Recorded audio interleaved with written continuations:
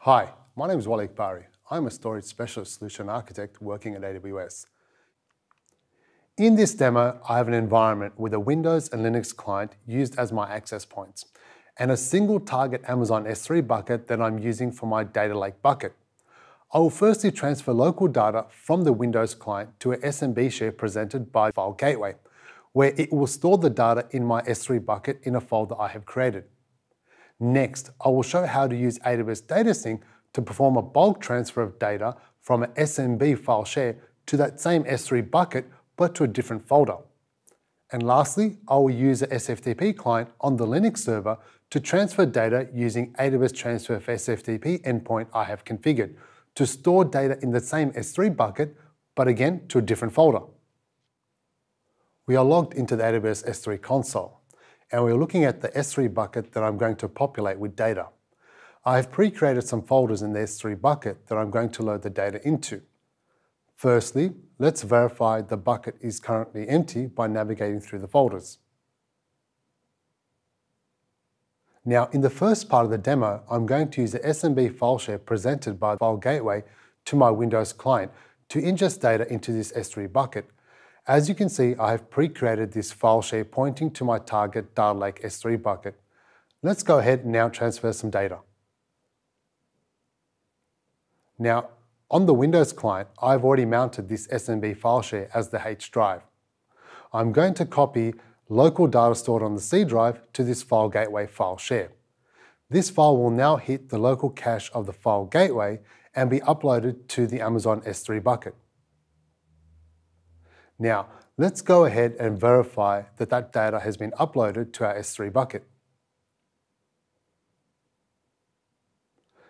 As you can see, the file has been uploaded. Next, let's look at ingesting data into our S3 bucket using SFTP client using my Linux server. I have pre-created a fully managed AWS Transfer for SFTP instance and created an SFTP user with a home drive pointing to another folder in our S3 bucket. This will mean the data the user uploads will land in our S3 bucket. Let's connect to our Linux client. This is the file that we want to transfer. Next, let's connect to the Transfer for SFTP instance using SFTP. Let's verify the home directory of our SFTP user. We can see that it points to our S3 bucket. Let's go and upload this file into this S3 bucket.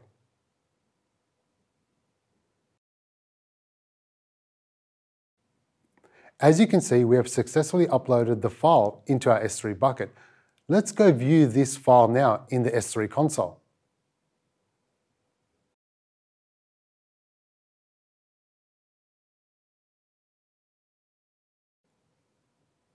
As you can see, the file has been uploaded successfully to Amazon S3. Next, we will look at AWS Data Sync to automate the transfer of data with speed in mind. Now, I have pre-created a transfer task to read from an SMB share and write to a different folder in our target S3 bucket. Note, you can run a task manually, defined by a schedule, or scripted via CLI and API calls. Let's go ahead and check out the source SMB details, which I'm hosting from a Windows server, where this could be your NAS. And this is the data that we want to copy across once we verify the source SMB path. So here we are, this is the data that we want to copy across.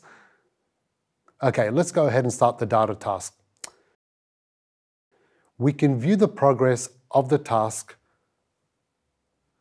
Let's skip to the end. We can see a successful transfer, and we are provided details on the transfer. Note these numbers are low due to a small demo I'm running. Okay, let's go check out our S3 bucket to see that the data has been copied across.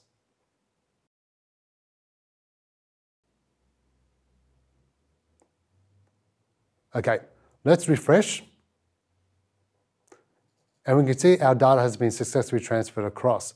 What if you needed to perform bulk transfers but didn't have network bandwidth to use? This is where you could order a Snowball Edge device on-premise and copy your local data to it. Then send the Snowball Edge device back to AWS for it to be uploaded to your S3 bucket, where it could look something like this.